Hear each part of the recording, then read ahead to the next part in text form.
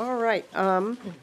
Representative Hamilton, you're on. You got the A1, A2, A3. Okay, thank you, Madam Chair. I'll move the A1 amendment. All right. And- Representative Hamilton moves the A1, and I think these might be in a different spot in the packet. Are they? Oh, they're on the top. I don't have them. Okay. Does everyone have those? Yep. Okay. All right. Everyone but me. Okay. All right. To the A1, Representative Hamilton.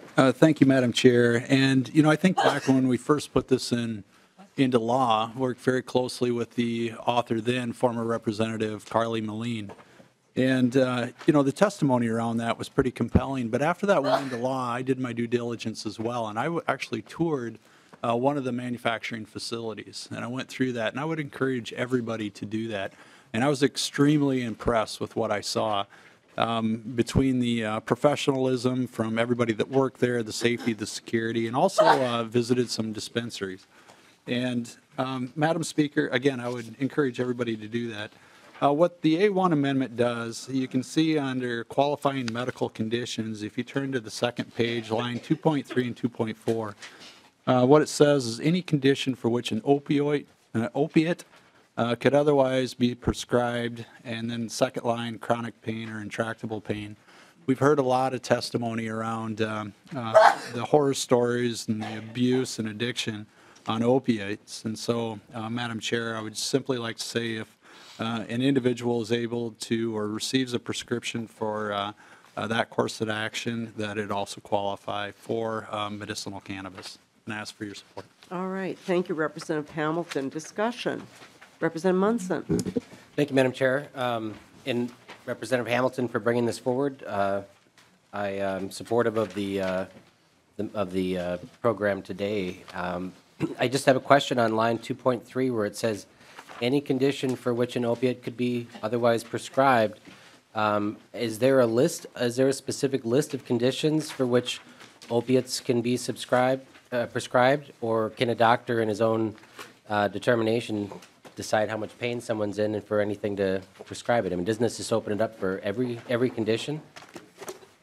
Representative Hamilton. Thank you, Madam Chair. And Representative Munson, this would be under the doctor's guidance and discretion.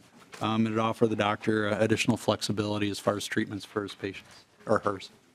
Okay. And Representative Munson. thank you, Madam Chair. And I guess as a follow-up, by process of elimination, there's the world's worst doctor out there somewhere, and he probably does, internet visits. So I'm just thinking that if there's a doctor out there that's willing to prescribe, over the internet or online, that I'm just wondering if it doesn't just open it up for every single condition.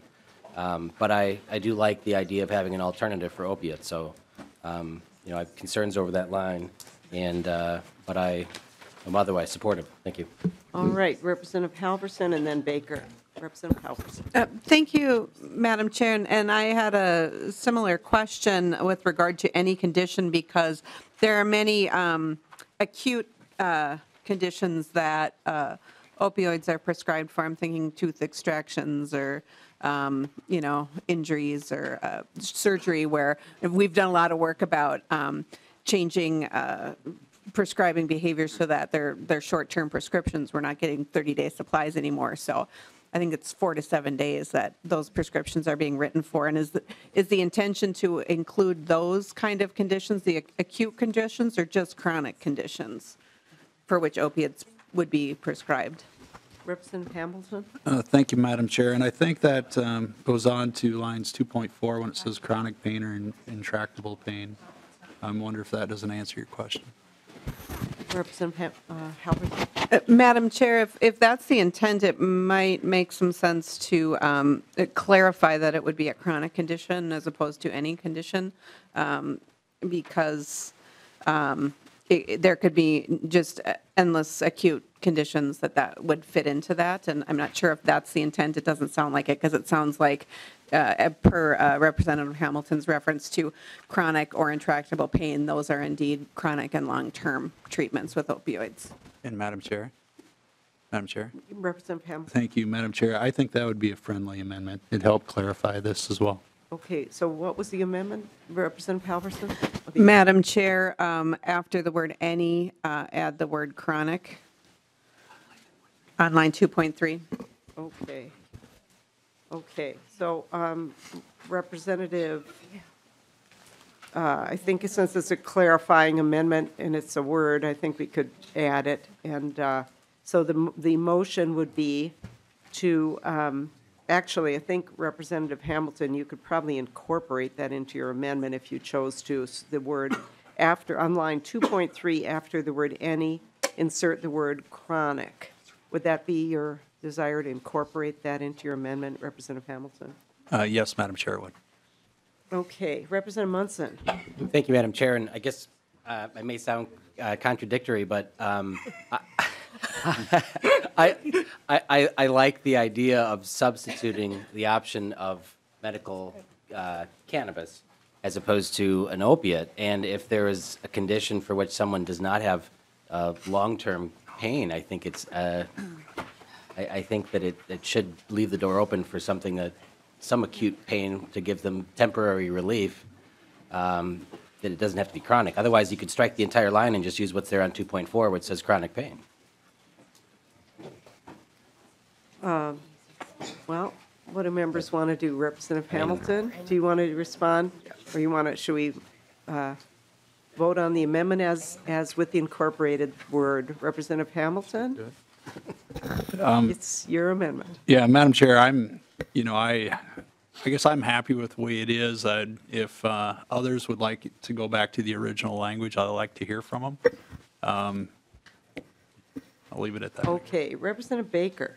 Thank you, Madam Chair. I'm just speaking to support this because, again, I've done a lot of looking into the medical cannabis and how this should be dealt with. I haven't heard a lot of people actually dying from taking some medical cannabis, and I think this is an important component. I really see it as a chronic pain, however, and I kind of like the Halverson help on this amendment to kind of make it chronic. I think both Representative Munson and we're all trying to get to the same thing. This isn't intended, I don't think, for acute pain. This has got to be, and again, short-term opioid use is not a problem when it's really tightly prescribed.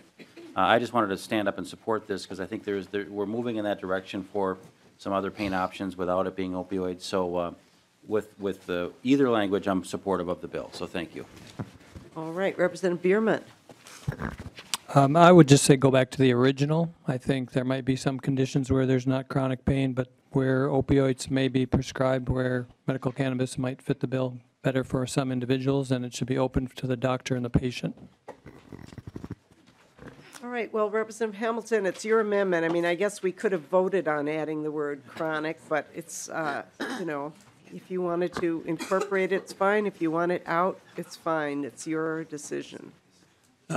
Madam Chair, I think I'm going to leave it as is. If someone would like to make the motion to take it back out, I mean, leave it with the word chronic in there. If someone would like to make a motion to remove that word, I'm more than happy to have that debate. But again, I think I feel more comfortable after hearing the discussion earlier that I'd like to keep that word in there. All right.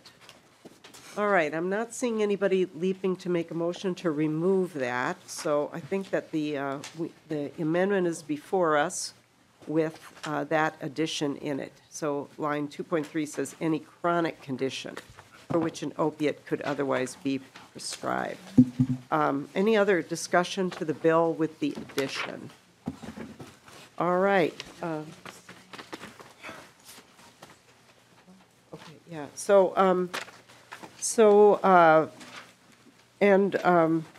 Representative Hamilton, thank you for this. I support this. I agree with some of the comments that have been said here. I don't know if anyone else wants to say anything about it, but I would support the amendment. All those in favor of the A1 with the incorporation of the word chronic, please say aye. Aye. Opposed, no. Motion prevails. The amendment is adopted. No, I don't. I think we're on the A2, Representative Hamilton. Thank you, Madam Chair. I'd like to move the A2 amendment. And as you can see, members, under the qualifying medical conditions, What the A2 amendment does, on lines 1.7, you can see cancer is a qualifying condition. However, it did list additional things that the individual who does have cancer would also have to be suffering from. And so what this amendment does is it strikes out those additional conditions. Same with on lines 1.20 under terminal illness. Not only did they have to have a terminal illness, but they had to have other conditions in addition to a terminal illness to qualify for this. And so again, as you can see for yourself there on the amendment, it leaves the word cancer on lines 1.7 and terminal illness on lines 1.20, but strikes out the additional qualifiers in order for them to be eligible for the use of medicinal cannabis. And I ask for your support. All right. Discussion of the amendment, Representative Cantrell. Thank you, Madam Chair, and thank you, Representative Hamilton, for bringing this amendment. I really think it is a very good amendment, and I urge members to support. All right, further discussion.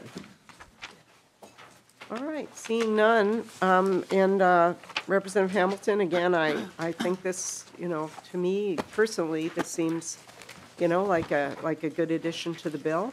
Appreciate your bringing it. All those in favor, please say aye. Aye. All opposed, no. The motion prevails. The amendment is adopted. And finally, A3, Representative Hamilton. Thank you, Madam Chair. I'd like to move the A3 amendment.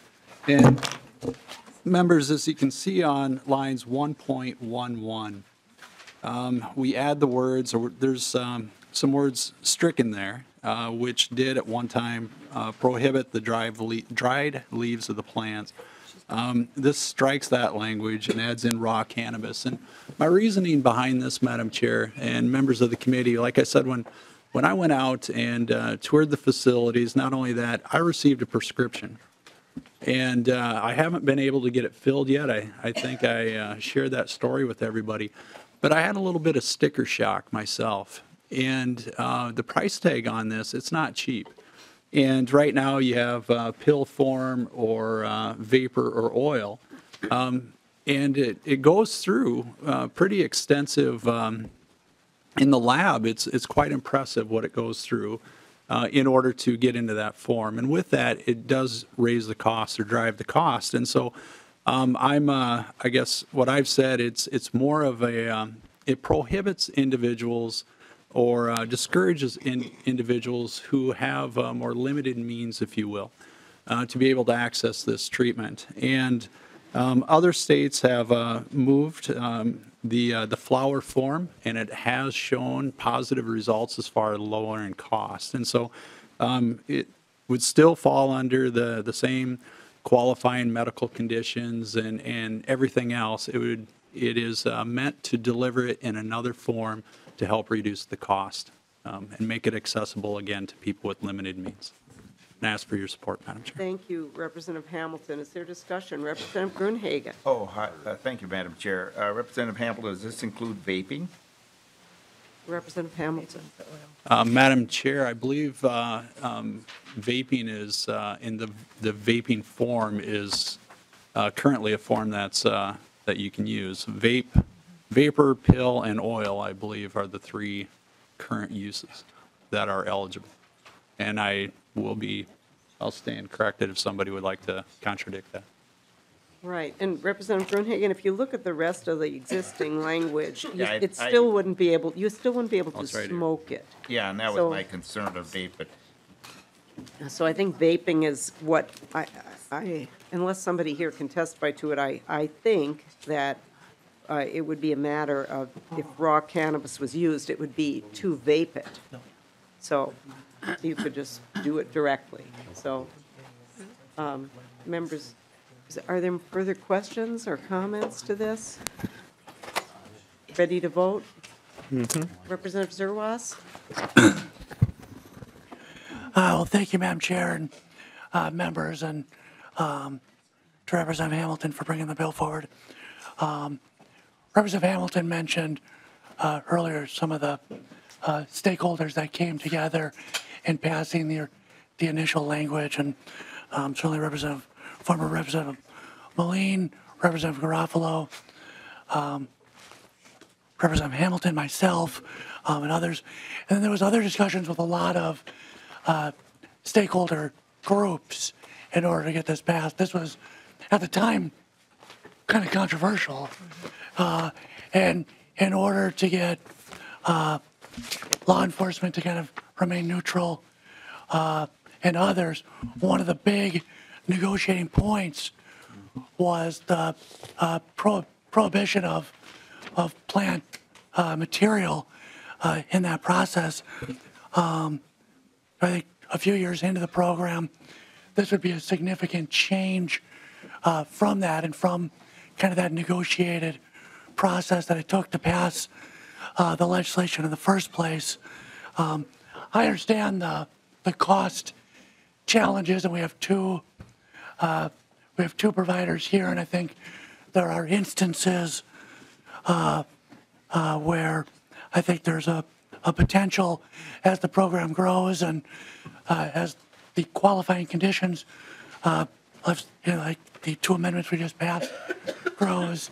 I think there's other things being done that could tackle some of the cost challenges, and as we get things kind of to scale and kind of the supply and demand aspect of it. But as much as I don't like going against my friend Representative Hamilton, mainly because 9 times out of 10 he wins. 10.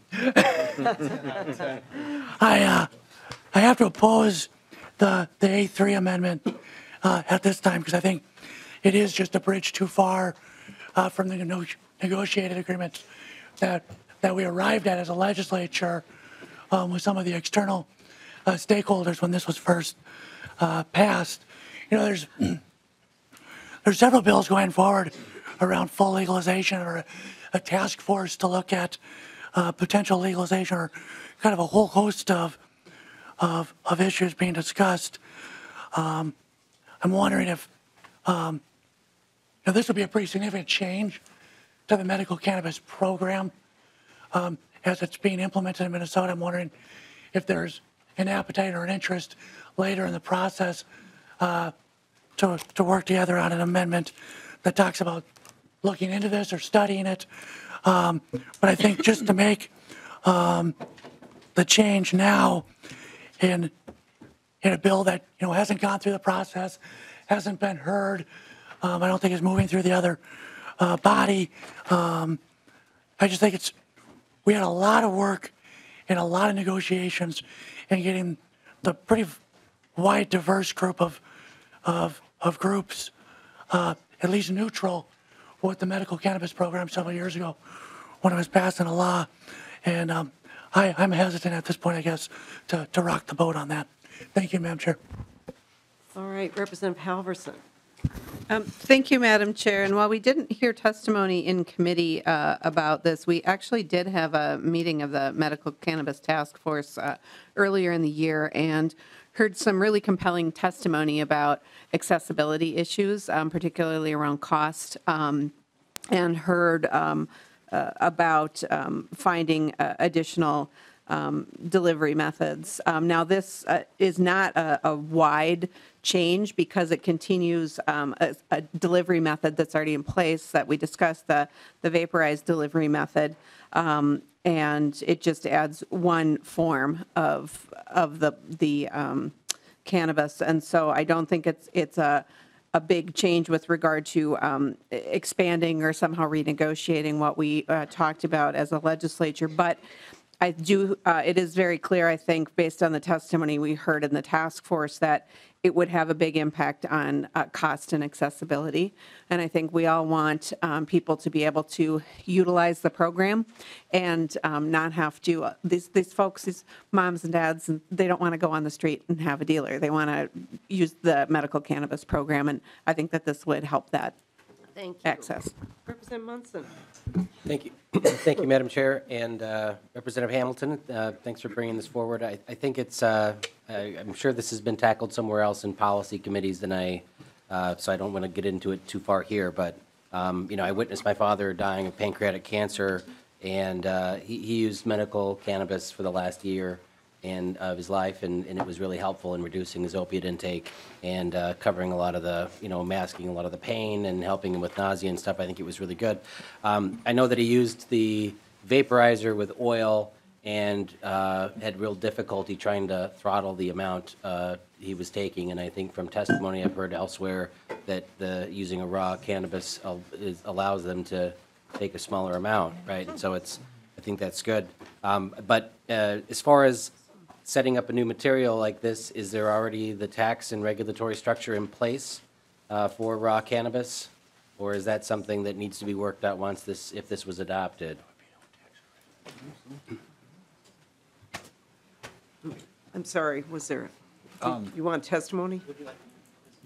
Yeah. Madam please. Chair, is it okay if I have a testifier answer Sure, that question? absolutely. Welcome to the committee. Please give us your name.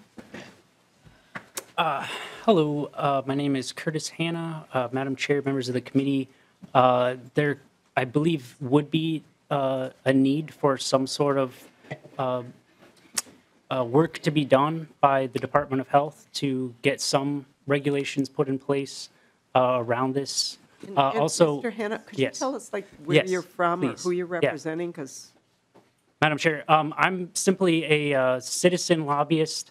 I've been involved with cannabis law reform in Minnesota for about a decade.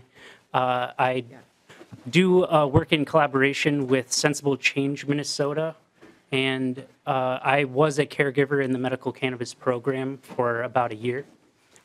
This is my colleague, Maren Schroeder, and I believe that she might be able to answer your question a little bit more accurately than myself. all right, so I'm sorry, I missed the question. Could somebody repeat, what was the question that was asked? Madam So Chair, Representative Munson, I'm sorry. Because of the Finance Committee here, I was asking if there's already the taxes and regulations set up around raw cannabis, or if the laws specifically apply to just the oil and stuff like that. Okay, I think we need to have the department answer that question. I'm sorry. Let's ask if someone from the Department of Health can come down and respond. Welcome to the committee. Thank you. Members, Madam Chair, members of the committee, my name is Chris Thokus, and I am the Acting Director of the Office of Medical Cannabis for the Minnesota Department of Health. And could you give us your name again? I'm sorry, I missed it. Chris Thokus, Can you spell your last name? Tholkes.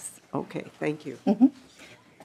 So there is not currently a tax on the medical cannabis, so there wouldn't be anything we need to set up there.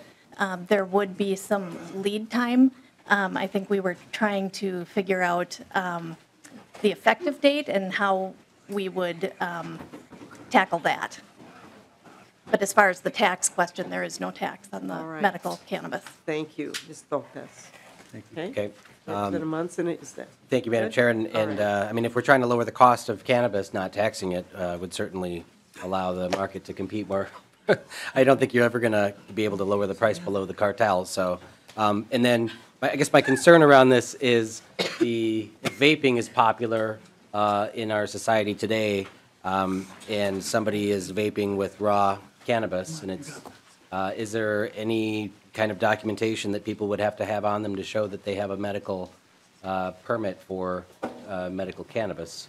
Is that Not really, no. Well, can- Representative Munson, I think that we're not changing, this amendment doesn't change the program. Whatever's in place remains in place. It just adds another form that's available. So, Okay.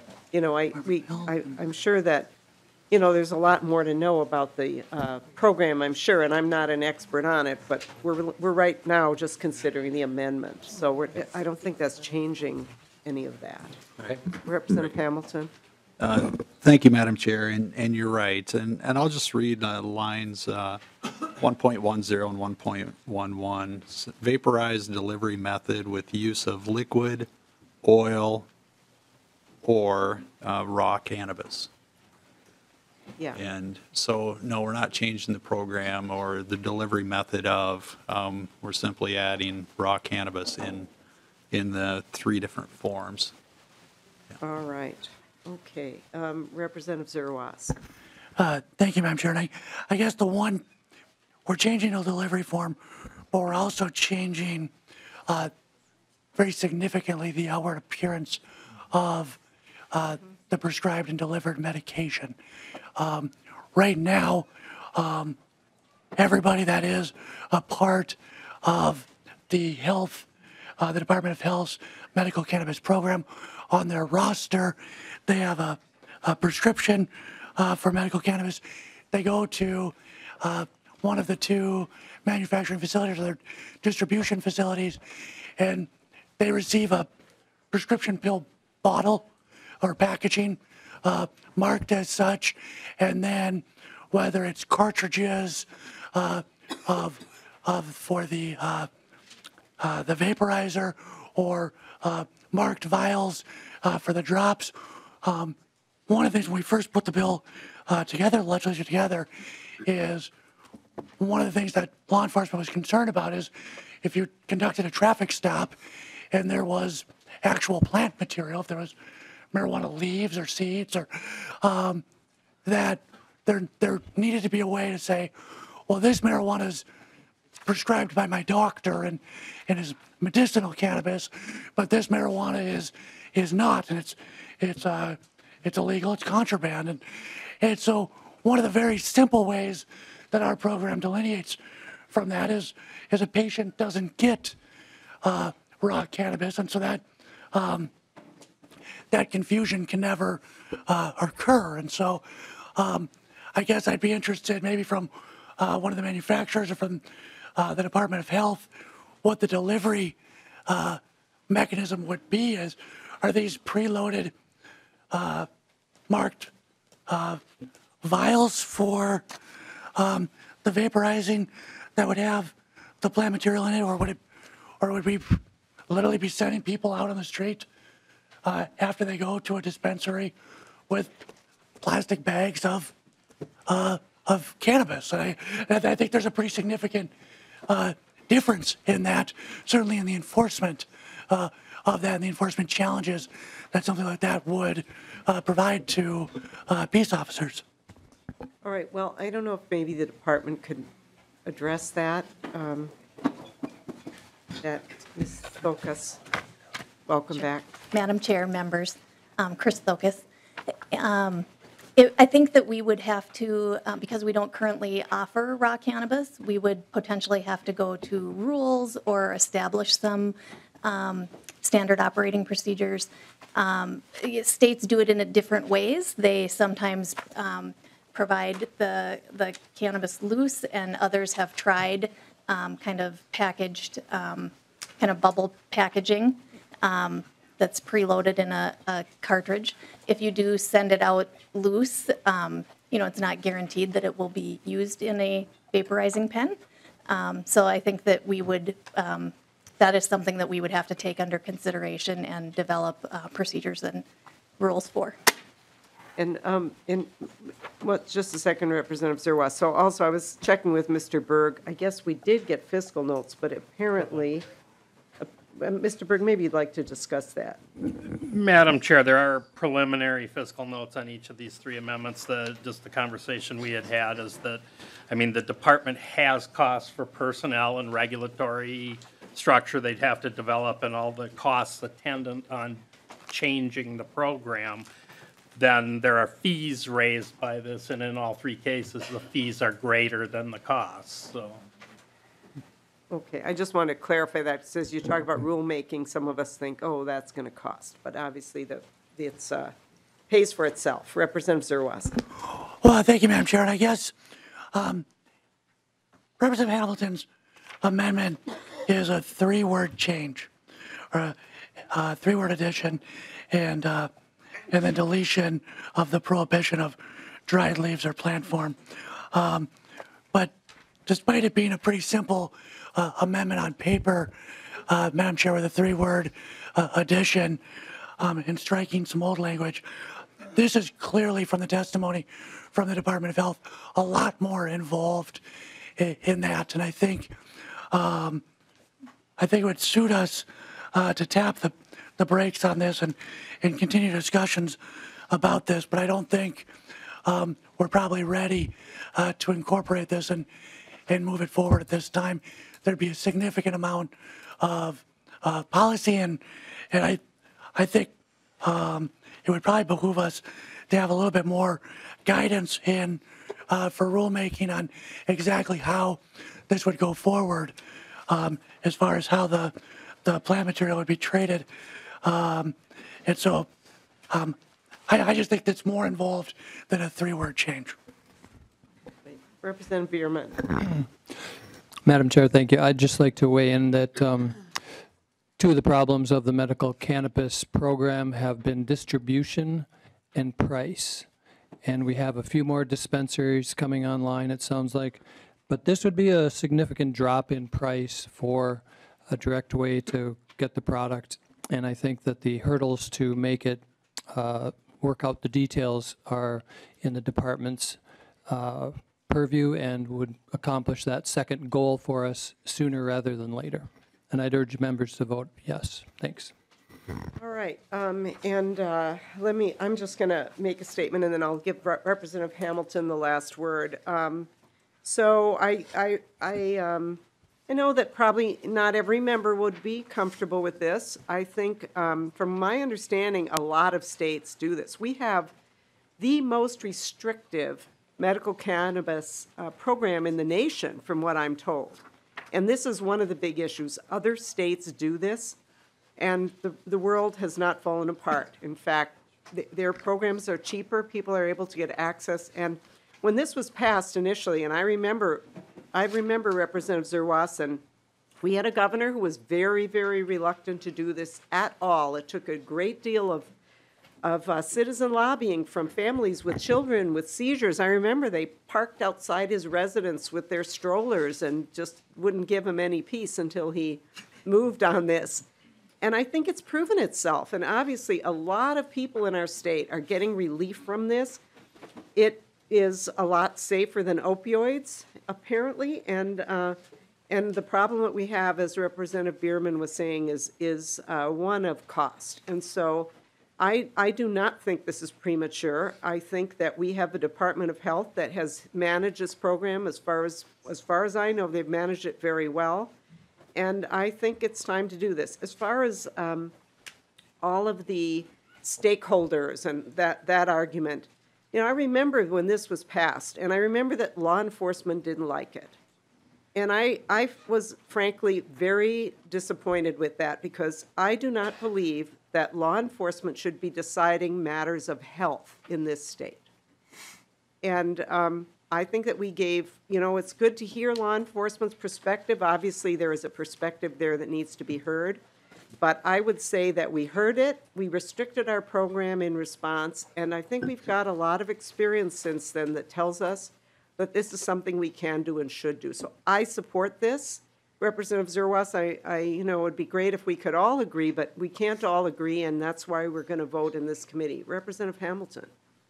I couldn't say it any better. Thank you, Madam Chair. I simply ask for everybody's support. All right. With that, all those in favor of the A3 amendment, please say aye. Aye. All opposed, no. No. The motion prevails. The amendment is adopted.